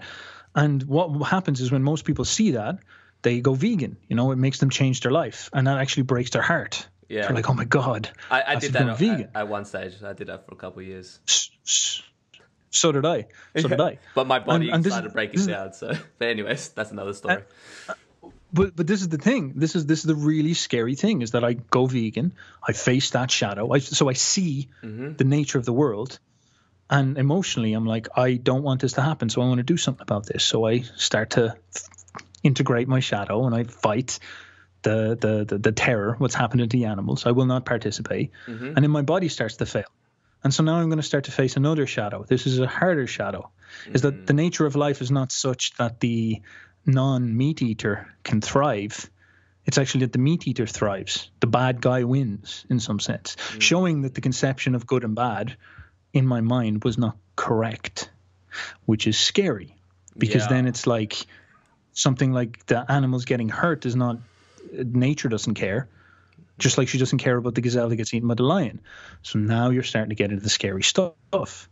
And that's hard for a lot of people. Although I don't know what that means. I don't know how you can, like, if you tell someone like that, will it just devastate them and break them and all that? I don't know. I don't really know what you can do with that. I see people buckle from this often. I see sort of Nietzsche as an example of someone who points out these things, and people just can't take him. They're just like, I don't want he's evil. He's a bad person. He's got all these things wrong with him and all this. He can't tell me this stuff. He can't pull the rug up and all that. Maybe most people aren't supposed to read Nietzsche. Maybe most people are supposed to just ignore the heavy shadows that he points out and just kind of move on with their lives or something. Reading Nietzsche is like having a bad psychedelic trip. It's just too much. You just can't handle it. For a lot of people. Yeah. Yeah, well, it's a weird one, all right. Like, go on. Just to go back on the veganism thing, you know, some people would say like, oh yeah, but that's because you didn't do veganism right? Because there are people who are fundamental in their belief that think that all human beings on planet Earth are actually originally designed to be vegan, which of course I don't personally believe that. And I've seen different results from different people, and not to make this about veganism, but it's an important note because I really, really, really tried to do it, man. And when I went 3.5 years without red meat, and then when I finally had because I was going pale, I was going skinny, I was breaking down, I was getting overly sensitive, anxiety, depression, and then I had my first grass-fed burger, and I'm telling you, man, I had a full body orgasm, like a soul orgasm. You know what I mean? That sounds horrible, right? Especially to a hardcore vegan, but yeah, it's just fun. It's not funny, funny, but it's pretty funny actually. But sometimes we have to do horrible shit, you know? Yeah, and this is I went through the same thing. I went very, very weak, and one day I just said, "Oh, fuck this," and I went to the local butcher and bought a load of mince and just ate that. And literally, I literally lay down afterwards and could feel my body healing. You know, I could feel my body re-energizing. Okay, and at that point, that was the point where my physiology dominated my philosophy absolutely, and made me understand that it was not correct. And I've talked to vegans about this, and actually the only consistent response to this is that most vegans say it's not about health for me, it's about philosophy. I believe intellectually that it's wrong to kill animals, and I'm willing to sacrifice myself to do that. Now they're someone who's philosophically consistent, but of course if we were to then aren't they putting animals above themselves in a sense? Like it seems like equality, but really they're actually lowering themselves to an animal. You know what I mean? Yeah, I'm not saying it's a bad thing necessarily, but it's just something that I've noticed, you know? It's very, very complicated. And basically what they're deciding is that the world is evil. So they come in contact with the shadow of the world, and they struggle to digest it. And I fucking get it, man.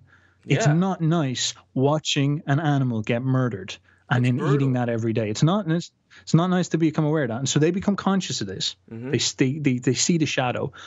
And they feel emotionally that I would rather die. I would rather leave this earth than contribute to any more of that. Now, that's a very, very serious philosophical position, but it's philosophically consistent. It's saying I am going to sacrifice myself. I don't want to participate in this shit show. Now, Nietzsche would indicate that as a philosophy of nihilism. Yep. You react to life with disgust, and you choose to essentially like sacrifice yourself. But this is perhaps an example of someone who faces the shadow, and like I don't wish to be offensive to them because it's a very, very serious thing, but it's too much. It's too much to take in. It's too much for them to sit down and philosophically see in experience that animals dying is necessary towards your vitality, because that says a lot about human relations as well. Because if animals and their pain doesn't matter, there's no reason to assume that human pain matters much more, because we're just animals as well. This is where things start getting very scary. But this is, if you're going to be philosophically consistent, and then this is, of course, the shadow thing, and this is where it becomes way too intense for a lot of people. And this is sort of what I mean. This is, you can take too much on. And people can go, I think our time zone differences, so we're really delayed. So sorry, folks, if I sound rude. I'm just cutting out. No, you're all right. You're all right. But even with some people go real extreme in their position, but I think with the meat eater, I think at the start, if you're unconscious about it and you don't even want to look at like what's really going on, and you're just blindly buying meat from whatever, I think that's very different to at least knowing what you're doing, knowing what you're contributing to, and actually sitting with that feeling. And that's what I do now.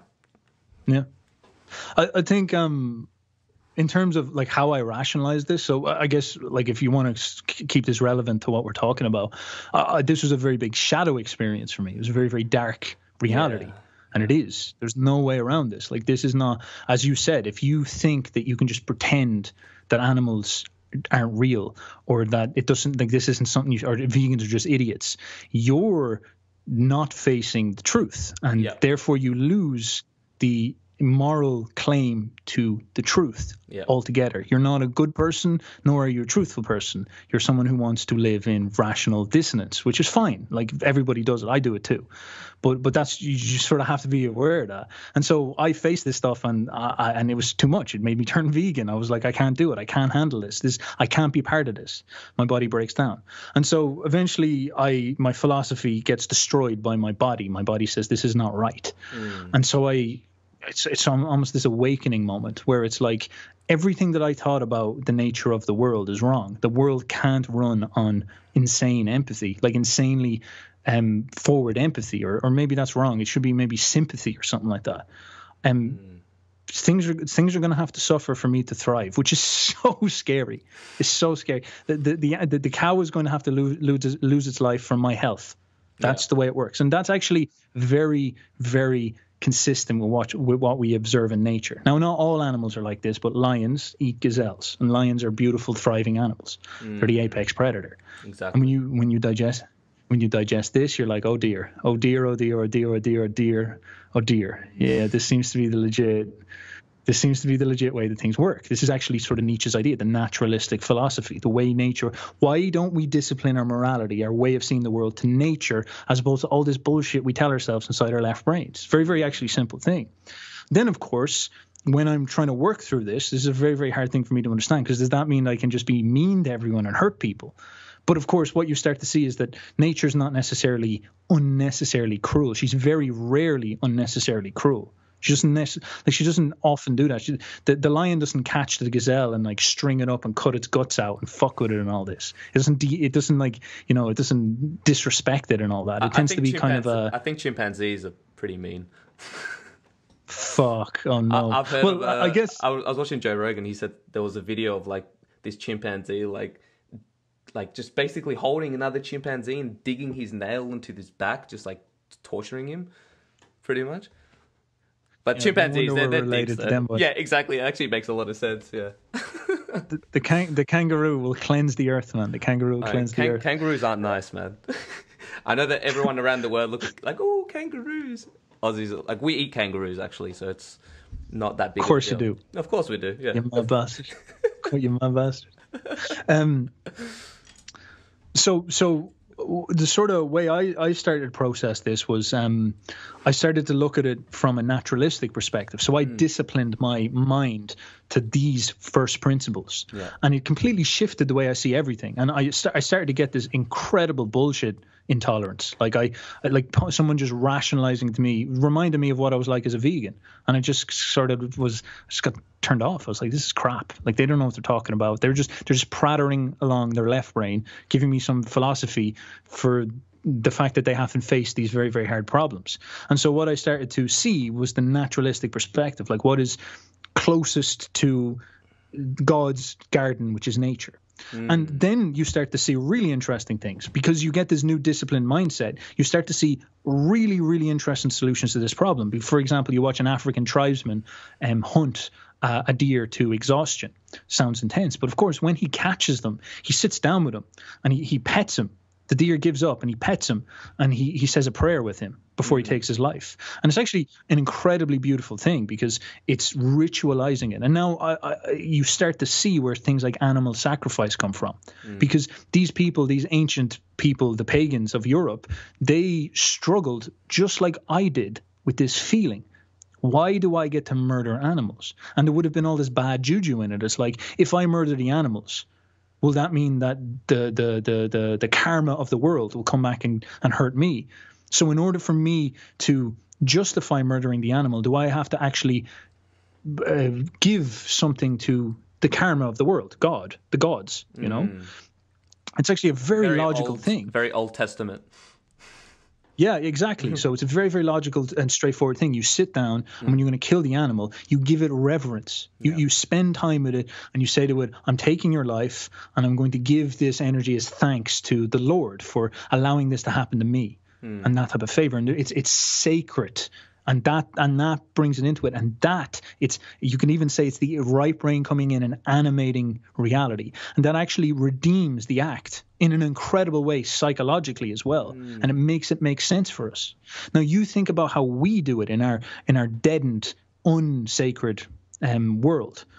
What we do is we stuff all the animals in these huge, big compartments, and they get processed in silent, hidden away meat factories. So none of us ever have to see the reality of what goes on. We have no contact point with the actual world. We never have to face our shadow. We're coddled and we're protected, and it's humane. Right. So what they do is they stick them in these little tunnels that are designed to keep the cow calm as it walks towards death. Now think, this is humane. Compare this, for example, to the animal that literally knows, it sees this fucking crazy African tribesman with the big spear chasing it down for miles and miles and miles. Its last 4 hours are just pure terror in its mind, all right? Because it knows it's getting hunted, and it actually has to submit its will to this man. Whereas with this, the cow doesn't know to the last moment that it's going to get killed. And it does actually seem more humane. But of course, when you look at it, it seems horrific. It seems like a scene from The Matrix where, body comes in, head cut off, flip it over, machine goes out. It's very crude. It's very ugly. It's very unsacred. It's very sterile. It's very hellish lifeless. in a sense. Well, definitely for the animals, right? Hellish, exactly. In that situation, yeah. And the sheer scale of it is actually what's even more frightening, is because there's just so much death. It's so mechanized and industrialized. And it looks literally like the left brain personified. We even change our language as well. We don't even call it cow. We call it beef. You know what I mean? Like we change, or we have it in a nice little package, or, and then you'll ask if you ask most meat eaters, would you kill an animal yourself? Vast majority will say no. I couldn't do that. And that's exactly it. That's exactly where you start to get into. Yeah.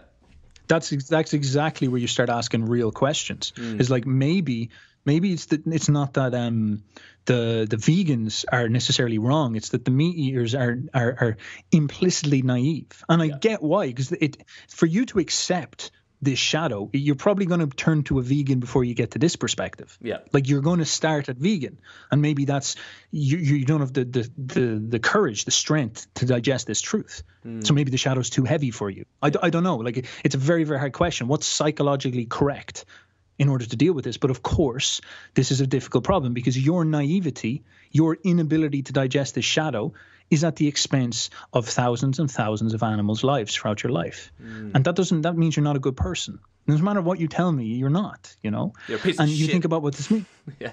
Well, it's not necessarily like you are a piece of shit, but I know you're only joking, but it's more like it's actually very, very ugly mentally for me. I actually get visceral reactions off this when people rationalize stuff like this. I would rather someone come up to me and be like, I eat animals because I care about myself more than I do about the animals. I actually find that more transparent and authentic than someone who sort of like gives me a story about why it's okay. It's not okay. Like it's intense as shit. You know what I mean? Yeah. Like it's really hardcore. And even the way we do it, as I said, it's desacralized. That's, I think, the worst. That's really, I guess this is what I sort of notice about it. Our rationalizations are exactly what desacralize. It's almost like the left brain, when it needs its explanation, strips the procedure of all its magic and turns it into this horrible, dead mechanical factory that shows up in these little square compartmentalized plastics that is very, very wasteful, that comes like, like the beef in Brazil ends up in the shelves in Ireland. Like it's just so nonsensical. It's so intense. These people, you think about how much food we throw out. We buy this meat and it's no consequence to us, and it's like low quality meat, and we just throw it on and we eat 50% of it and throw it away. And you think about that was an animal's body, and we have the arrogance to throw that out coarsely because animals don't matter, because they're not real and all that. And you think about how desacralized. Now compare that to the pagan who kills the animal, and that fucking pagan's going to eat every part of that animal, every part, No, for survival reasons, of course, but also from this idea that imagine if you don't, and you're trivial with this animal's body, Zeus might come down and fuck you up. You don't want to sacrifice something to Zeus and then treat it with lack of value. You know what I mean? And that becomes extremely interesting. So it seems that in the face of trauma, if you psychologically process it correctly, you actually do something quite noble. But of course, it's very, very hard to get to that point because it's hard to digest some of these problems. And you see it exactly in that meat stuff. You see it exactly in that vegan stuff. People struggle. They turn vegan. They turn literally into nihilists. And I mean nihilists in the sense of like death is better than life. And that's a real nihilism. And that's a real interesting philosophical position. It's better to die than it is to participate in life because life is evil. That's literally what they believe. And that's fine. You know, it's sort of logically coherent in a way. But this is the kind of next level beyond it. Yeah. Definitely not practical, no. Definitely not practical. See, this is the next level beyond it then. This is about re-sacralizing the world, bringing back in animated energy and understanding that our relationship with animals is like probably, in my opinion, the biggest problem is the psychological relationship to it, the trivialness we treat these type of things. You start to understand then a lot about what shadow work is. The problem for most naive children is that they're not aware of how dangerous the world is. This is why trauma shocks them. And so what you need to do as a tribe, this is what they used to do, is they used to initiate people. How do you initiate them? You make them face the shadow. And it's almost always too much for them. That's the purpose, right? So what you do in an initiation is you drag a young boy out of his mum's arms and you beat the fuck out of him while you're dressed as the gods that you've told him his whole life are going to come and kill him if he's not good.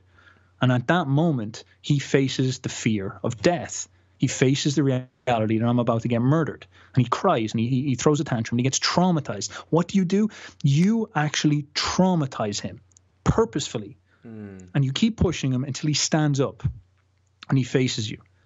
And he displays courage inside of himself, the courage to face the fear, the gods, the danger, the violence of life.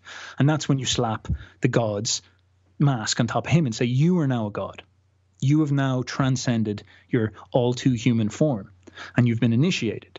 And in some sense, this teaches him the meaning of all these sacred things, like why trauma is important. He moves from being naive to being a member of the tribe. He moves to being a member of the gang. And this is a very, very important thing. This is almost like ancient shadow integration. And if I was to say anything, I think this is what I notice in this, is that we just don't have the conception that we need to do this stuff because we're afraid of hurting people's feelings. We're afraid of traumatizing. We think trauma is a bad thing. Trauma is the most necessary thing in your life. It's going to happen at some point.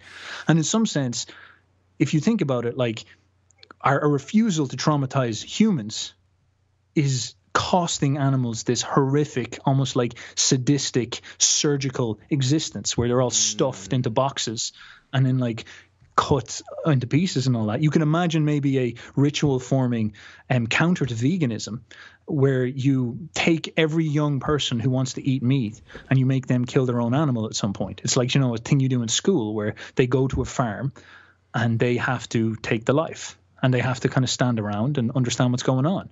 And everybody has to stand around. All the city folk, they have to stand around. And that's what they do. And it's like, this is where your meat comes from. Feel its pulse. Feel that animal's pulse. Look it in the eyes. Look it in the eyes. See the light disappear from its eyes. You know, watch it writher. Watch all that stuff and know what you're doing. You know, you can eat the meat if you want. I just want you to know. And we would never let that happen because we would say, no, that's too much for a kid to go through. Maybe that is our problem. Who knows? Holy shit. Exactly. And I even think this is why, well, for myself, visiting third world countries is very important to at least see, reality. You know what I mean? Yeah. So, and maybe that's an aspect of facing the shadow because it can be traumatizing. And I don't mean going to a third world country touristically. I mean hanging out with an actual local, you know, like in the slums or something like that. It can be very, very beneficial, you know, just to give you perspective. And then when you go back home to your Western country, I'm assuming people listening to it mostly from Western countries, is that you start to have a whole new perspective on it. You start to have gratitude and you can't, just more bigger perspective. Absolutely. Absolutely, man. Absolutely. And it's so interesting that if you ground your philosophies in these experiences, they tend to be a lot more coherent. You know, they tend to form into things that just are far more intelligent, but tend to be more complex. Whereas if you develop a philosophy absent of actual experience, it almost always turns into some type of naive, weird, sometimes even nihilistic death perspective. Like the vegan could be the example. That's someone coming in contact with the shadow of modern society, and they don't have the philosophy because society hasn't given it to them to match.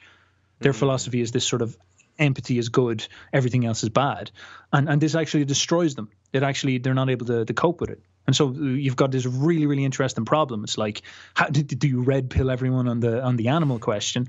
Well, would you break half the society? You know, so what is it do you do? How do you make people more capable of doing this type of stuff? And the reality is that like the shadow, like this stuff is there. You have to acknowledge that it's not. You can't just pretend it's not there. Like it is there, and you're in denial as long as you don't. So it's a very, very hard problem for a lot of people. It's very, very. It's like, what do we do about that? I don't know, man. I really don't know. Yeah, man. I know it's. I'm just realizing the time. Do you have much time left, or? Oh yeah, I wouldn't mind wrapping it up soon enough if we could. Yeah, we'll do that. Yeah. That's all good, man. Fantastic. I think because opening up the Christianity rabbit hole is a whole different thing, isn't it? Oh dear. Oh dear. Well, if you're keen to do this again, man, man, this conversation is what I'm all about, man. And I think it's like kind of the heart of my channel in many ways. So beautiful, brother. Yeah, man, I really appreciate you coming on. My mind has been blown, and I have a lot to think about. And I think you have a very unique, authentic approach to Jung. And like you said, you're not just memorizing shit, Google definitions. You're like really delving into this stuff. And I think it's very refreshing. Thank you very much, brother. That's the pinnacle compliment, you could say. My juicy right brain is flattered immensely. Incredible. Thank you very much, sir.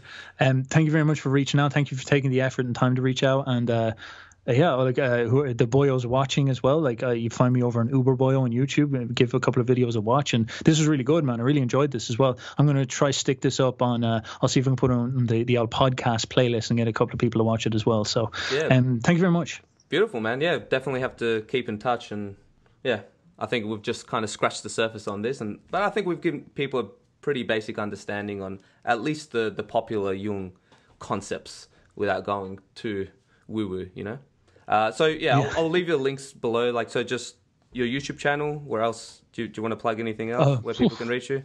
Oh, what else could I plug?